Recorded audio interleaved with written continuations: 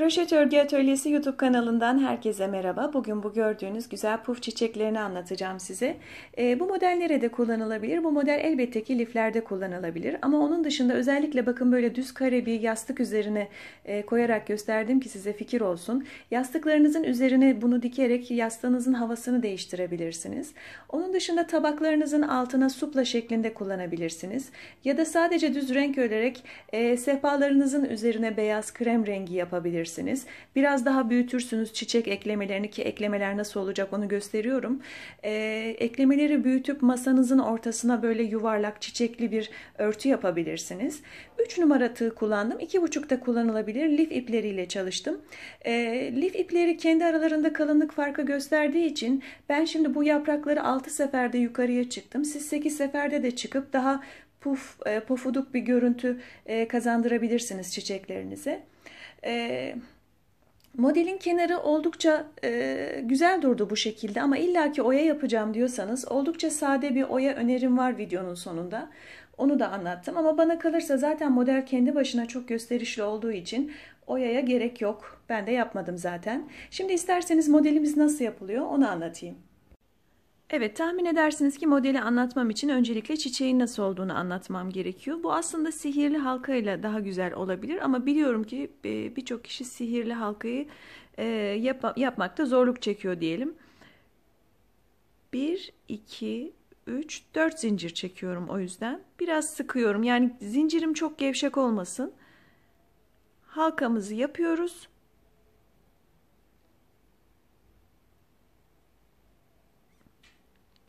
Bir tane zincir çektik. Sonra şu çok küçücük kalan boşluğa, çok büyük tutmayın boşluğu. 1, 2, 3, 4, 5, 6, 7, 8, 9, 10, 11 ve 12. 12 tane sık iğne yapıyoruz. Burada birleştirdik, çıkardık. Bir tane zincir çekelim. 1, 2, 3, 4. İpi doladık. Şöyle yukarıya çıkardık. Bunu az tutmayın. Yani az çekmeyin. Bu 4 zincir uzunluğunda çıkarmaya çalışın. 2, 3. Aynı boşluğun içinden 3 tane ip çıkardık yukarıya doğru. Sonraki boşluğa geçtik. 1. Bakın sonraki boşluktayız. 2 ve 3. Şöyle aldık. Şuradan topladık. Bunu beceremiyorsanız bu kadar alengirli toplamayı daha basitini göstereceğim bir sonrakinde. 1, 2, 3, 4 hatta 5 tane eğer eliniz sıkıysa. Şimdi bu ikinci pufları yaptığımız boşluğun hemen içine, yana falan değil. İkinci boşluğun içine. İlk yaprağımız oluştu. Sonraki boşluğumuzu atlıyoruz. İpimizi uzattık. Pardon, önce 1, 2, 3, 4 zincir çektik. İpimizi uzattık. Bir tane daha uzattık. Ve bir tane daha uzattık. 3 tane ip uzattık. Yanındaki boşluğun içinden tığımızı geçiriyoruz. 1, 2 ve 3. Her boşluğun içine 3 tane ip uzatıyoruz ve zincirli kısımları yapıyoruz. 1, 2, 3, 4 ve 5. Aşağıdaki bu ikinci boşluğumuzun içine battık.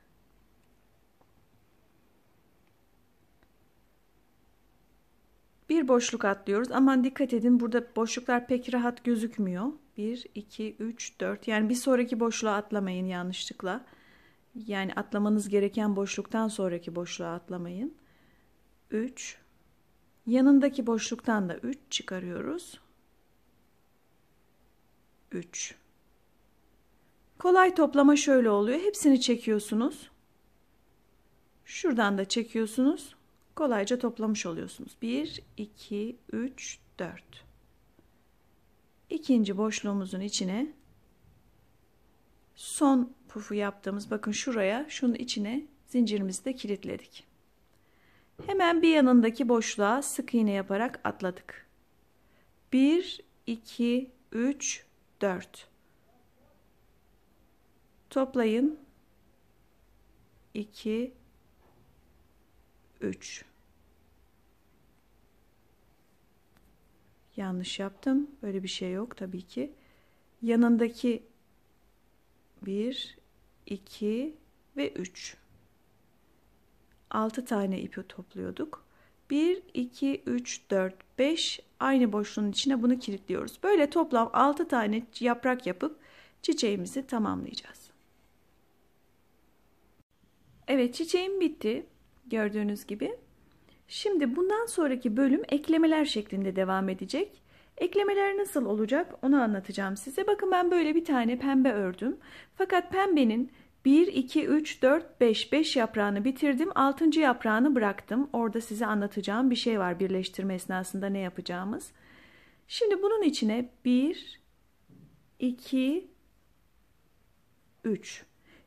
Bu arada şunu belirteceğim. Burada lif ipleriyle ve 3 numara tığla çalışıyorum. Eğer daha kalın iple ve daha kalın tığla çalışıyorsanız buradaki şu yukarı çıkarmaları 3 değil 2 sefer yapabilirsiniz. Aksi takdirde sıkışık olabilir yaptığınız model. Ben ince bir iple ve ince bir tığla çalıştığım için böyle oluyor. Şimdi bakın topladım.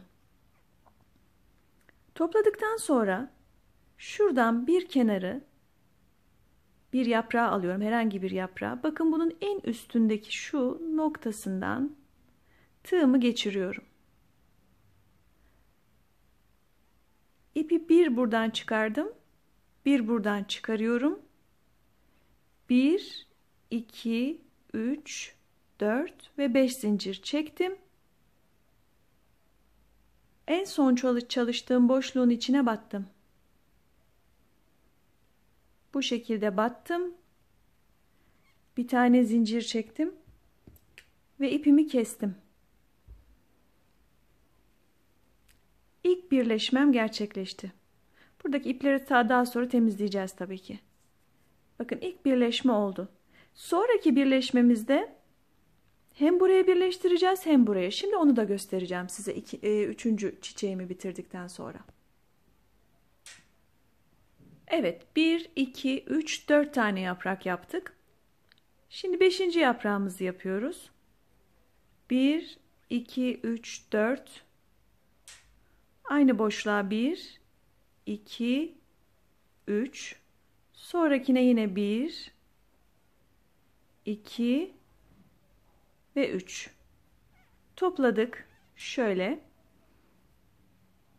Bakın şimdi ilk olarak ortadaki bu beyaz çiçeğimizi tutturuyoruz. Tepesinden sadece tığımızı geçiriyoruz. En tepe noktasından, başka yaptığımız hiçbir şey yok. En tepe noktasından tığımızı geçiriyoruz. Sonra buradan geçiriyoruz. 1, 2, 3, 4 ve 5. En son çalıştığımız boşluğun içine batıyoruz, çıkarıyoruz. Sonra diğer boşluğa atlıyoruz. Çıkarttık. 1, 2, 3, 4. 1, 2, 3. Sonra diğer boşluktan 3 tane ip çıkarıyoruz. 1, 2, 3. Topladık. Bu topladığımız çiçeğimizi de bakın düz olmasına dikkat edin. Bunlar böyle çok kıvrılıyorlar. Şuradaki hemen ilk tutturduğumuz yerin yaprağın hemen yanındaki yaprağı bu şekilde tepesinden tutturarak 1, 2, 3, 4, 5 zincir çekip en son çalıştığımız boşluğun içine sık iğne yapıyoruz. Arkada bir zincir çekiyoruz ve ipimizi kesiyoruz. Bu ipleri ne yapacağız? İpleri sonrasında şöyle içerilere yedireceğiz. Böyle tığımızın içinden geçirerek içeriye yedireceğiz ve sonra keseceğiz. Bunlar en son yapacağımız işlem. Bakın böyle yan yana toplam 6 tane çiçek yapacağız. En sona geldiğimizde hem buradaki yaprakla hem şurada kalan yaprakla hem de şurayla toplam 3 tane birleştirme işlemi yapacağız.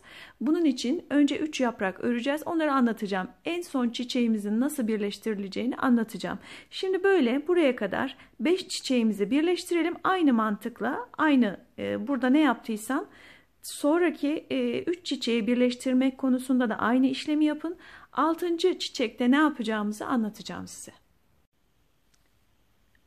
Evet, 1, 2, 3, 4, 5 tane çiçeğimizi birleştirdik. 6. çiçeğimizi biraz daha değişik birleştireceğimizi söylemiştim. Çünkü 3 tane birleştirme yapacağız. Bakın ilk olarak bu son çiçeğimiz olduğu için ilk olarak bir tane çiçekle birleştiriyoruz. 1, 2, 3, 4 ya da 5 nasıl isterseniz ipinize göre değişir.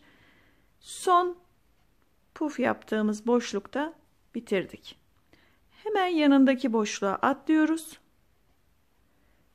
1, 2, 3, 4 içine 2, 3 puf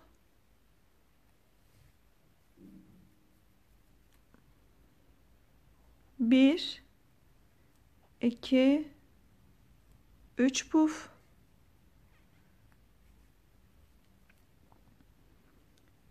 ve sonra bakın şuraya ikinci bağlantımızı yapıyoruz. 1, 2, 3 ve 4. Son puf yaptığımız boşlukta kilitledik. Yandaki boşluğa atladık. 1, 2, 3, 4. 1, 2 ve 3. Tekrar yandaki boşluğa 1, 2 ve 3. Topladık. Bakın sonra şuradaki çiçeğin kenarına hemen şu ilk bağlantıyı yaptığımız yerin yanındakine birleştiriyoruz. 1, 2, 3 ve 4. Hemen boşluğa kilitledik. Bir tane zincir çektik. Şöyle arkada bir yere yok edeceğiz birazdan bu ipi. Ve ipimizi kesiyoruz. Şimdi ilk sıramız, yani göbekten sonraki ilk sıramız bu şekilde tamamlanıyor. Sonra diğer çiçekleri nasıl getireceğiz? Oradaki birleştirme biraz daha farklı olacak. Şimdi o çiçekleri yapalım, farklı renkte çiçekleri yapalım ve birleştirmeyi göstereceğim size. 3. sırada ilk çiçeğimizi bakın, birleştirmelerin yapıldığı yapraklar buralar. Onların yanları ve en tepedeki. En tepedeki yaprağımıza yapıyoruz ilk çiçeğimizi. Sonra ikinci çiçeğimizi başka bir bölüme yapacağız. Onu da anlatacağım. Buraya hemen birleştirmeyi yapıyoruz. 1, 2, 3, 4, 5 ya da 4. Aşağıya bir tane sık iğne ile bitiriyoruz. Şimdi ikinci çiçeğimizi nereye yapacağız? Onu göstereceğim size. Bakın böyle. İlk çiçeğimizi buraya yaptık. Evet, ikinci çiçeğimizde 4 yaprak ördük. Peki bunu nereye denk getireceğiz? Pardon, 4 yaprak değil, 3 yaprak örmemiz gerekiyordu. Bakın 3 yaprağımızı ördük. Şunu şöyle yapalım. 3 yaprağımızı ördük. Bir buraya, bir buraya, bir buraya ekleyeceğiz. Şöyle bir tane ekleme yaptık. 1, 2, 3, 4, 5 ya da 4 yapalım. Son çalıştığımız boşluğun içine. Sonra hemen yan boşluğa bir tane sık iğne. 1, 2, 3, 4. Yine aynı boşluğun içine 3 kere yukarı çıkıyoruz. 3, 1, 2 ve 3. Topladık. Bakın. Şuraya ekliyoruz. 1, 2, 3, 4. Yine aşağı.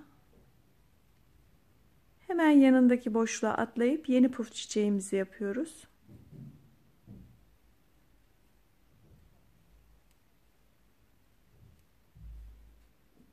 Bir, iki, üç. Ve son birleştirmemizi 3. sıradaki hemen yanındaki çiçekle yapacağız. 1, 2, 3, 4. Aşağıya batıyoruz. Bir zincir çekiyoruz. Ve bitirdik. İkinci çiçeğimizi de eklemiş olduk. Üçüncü çiçeğimizi tıpkı birinci çiçeğimizdeki metotla birleştireceğiz. Yani sadece şurayı tutturacağız. Sonra şurayı tutturacağız. Sadece burayı ve burayı. Sonraki çiçeğimizde burası, burası ve şuradaki çiçeğin yanı. Evet, üçüncü çiçeğimiz için hemen şu dipteki, yanındaki çiçekle birleştirme yapıyoruz. 1, 2, 3, 4 aşağı indik. Yan boşluğa atladık. 1, 2. Evet. Diğer çiçeği de, yaprağı da şuraya tutturacağız. Pardon, ip arkada olması lazım. Şöyle. Ve şöyle 1 ipim bitti. 2, 3, 4. Bunu böyle aşağı indiriyoruz. Şöyle çıkardım hemen. Bakın. Üçüncü sıradaki birleştirme tekniği şu. İlkinde bir tane aşağıdan bir tane yandan. İkincisinde 2 tane aşağıdan bir tane yandan yapıyoruz. Sonrakinde yine aşağıdan ve yandan. Bundan sonraki çiçeği yine 2 tane aşağı bir tane yan. Sonrakini bir tane aşağısı bir tane yan. Bu şekilde sıranın sonuna kadar geleceksiniz. İsterseniz bir tur daha atabilirsiniz üzerinde. Bir sıra daha yapabilirsiniz ama ben burada bitireceğim. Bitmiş halinde sizinle paylaşacağım. Evet, artık son çiçeğimize geldik. Son çiçeğimizin birleştirmesini özellikle göstermek istedim. Çünkü 3 ayrı yerden birleştireceğiz. Bir tane buradan, bir tane buradan, bir tane buradan birleştirme yapıyoruz. Bakın şuradan şöyle ekliyoruz. 1, 2, 3, 4. Hemen başladığımız yere battık. Diğer boşluğa atladık. 1, 2, 3, 4. 3 tane uzatma yapıyoruz.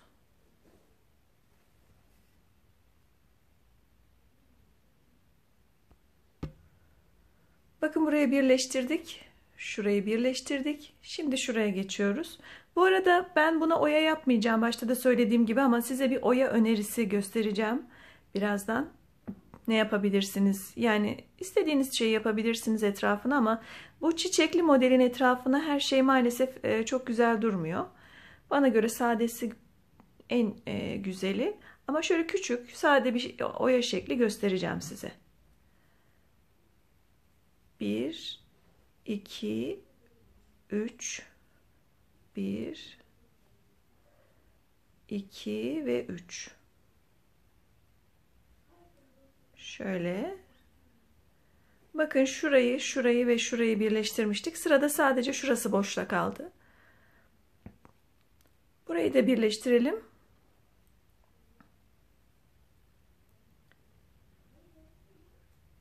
Ve bakın birleştirme işlemimiz tamamlandı.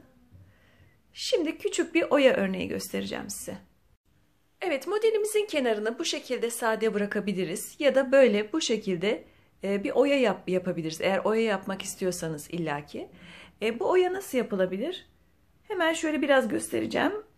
Çünkü ben modeli oyasız bırakma taraftarıyım. Şimdi şu iki yaprak arasına 4 zincir çekiyoruz. 1, 2, 3, 4. Şuraya atlıyoruz. Diğer yaprağa. Onun üzerine 4 zincir çekiyoruz ya da 3. Şöyle tepeye bir yuvarlak yapıyoruz. Yine zinciri çekme işleminin başladığı boşluğa şu yaptığımız üçlü zinciri tekrar batıyoruz.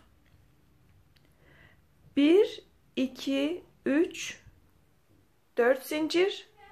Şuraya şu iki tane çiçeğin arasındaki boşluğa batıyoruz. Ve oraya da 1, 2, 3 tane zincir çekip yine zincire başladığımız yerin dibine bir tane yuvarlak oluşturuyoruz. Bakın bu şekilde her yaprağın üstüne bir tane şöyle küçücük tomurcuk yapıyoruz. Gördüğünüz gibi. Bu şekilde bir oya yapabilirsiniz. İlla ki oya yapmak istiyorsanız. Ben sade halini daha çok seviyorum. 4 yapıp bakın hemen şu ortadan ilk yaprağa atlıyoruz. 1, 2, 3, 4 ya da 3 tane çekip tomurcuk yapıyoruz tepeye ve bu şekilde.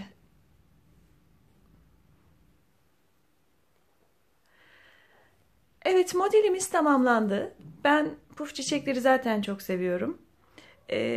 Anlaşılmayan bir şey olursa lütfen yazın. Instagram adresim de kroşet atölyesi biliyorsunuz. Hepinize kolay gelsin.